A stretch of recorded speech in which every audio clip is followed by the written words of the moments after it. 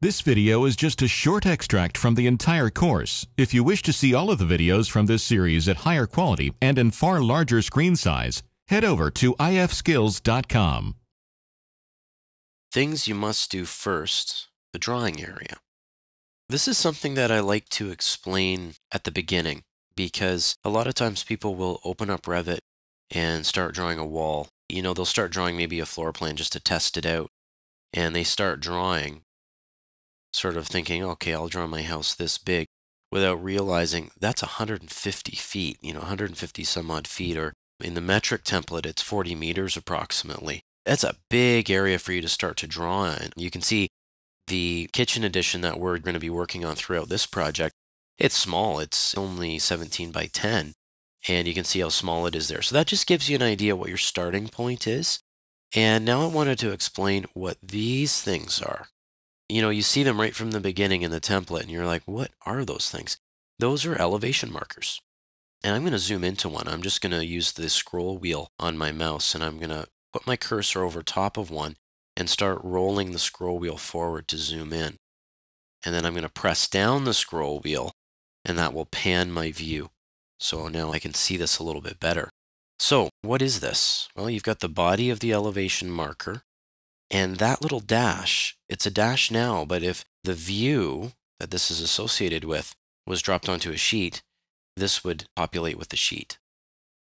This one right here would populate with the detail number. The triangle part is the actual elevation. It's pointing at whatever it is that we're looking at. Now, an important thing about this as well, you may have noticed when I click on the triangle, there's a blue line. Those are the extents of what you're looking at.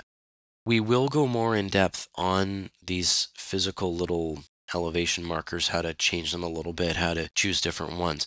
I want to focus on what they are and knowing what this blue line is as well when you click on the triangle piece.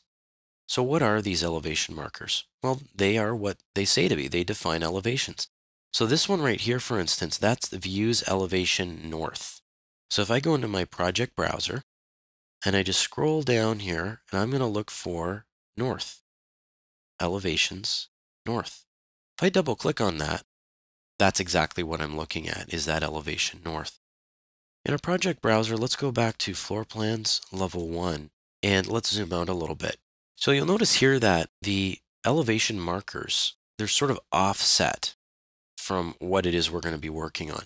So let's fix that. Now, I'm going to do something wrong just to illustrate what you can do wrong right at the beginning. Let me just click on that, and let me use just the press and drag. So I'm going to hold down my left mouse button and just drag my mouse over just up to where I want it to be. Now it looks fine, but if I were to just zoom in and hover or just click on that triangle, where is the blue line? I'm going to just roll my wheel out. So I'm rolling the scroll wheel back. Notice what we've got here? That's the line where it's taking the elevation. So if we had some walls there or something like that, we may think the elevation marker's in the right place, but this is in a completely different place. So we want to make sure that we do this correctly. So let's go to the undo button in the quick access toolbar, and let's just drop that down and pick drag. That was the last thing we did. So I'm going to just do a crossing window. That means I'm clicking and holding with my left mouse button, and then I'm letting go. Now I'm going to just drag that. So dragging means you click and hold on the left mouse button, and you just let go. Now that elevation marker is there. If I zoom in, again, I'm going to use the scroll wheel and just roll forward. Let me click on that little triangle, and then let me roll out. Notice what we've got here? This line is defining where the elevation is.